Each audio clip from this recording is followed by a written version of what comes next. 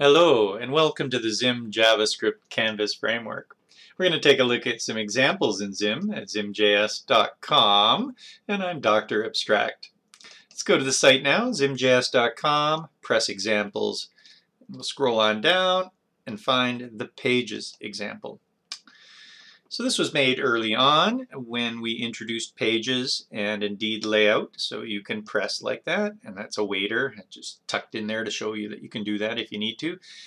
And this does responsive design layout as well. And there's also grids that give you where things are located because we don't have that on the canvas, so that's handy.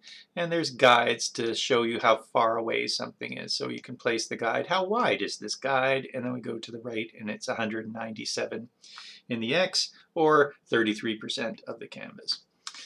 All right, you can also swipe these pages and go on down this way. So note what that page is doing. This is like a grid layout. That's not easy to do. And yet pages, this is accomplished in pages so that you can slide either sideways or up and down to find out the sections. Not only that, it's responsive as mentioned. You'll have to come here and try it out. I'm not going to show you my desktop, but if you squeeze this in various ways, the layout all changes and it gives you that responsive design feel. So that's at ZIM, zimjs.com. Come and check out the Pages class. It's in the Controls module at ZIM. There's the Pages class. It's also using hotspots to be able to click on those things. It's got the grids and the guides and the layout class. Ciao, I am Dr. Abstract. We've been making apps using this technique and it does make it easier. Apps can be quite complicated.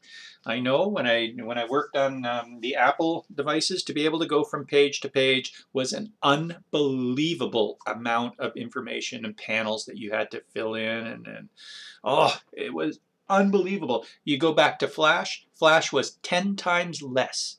10 times less information to be able to go from page to page. And when you multiply that by many pages, oh, it's just unbelievable. And ZIM does it even easier than we did it in Flash. So find out how. It's pretty cool. Ciao.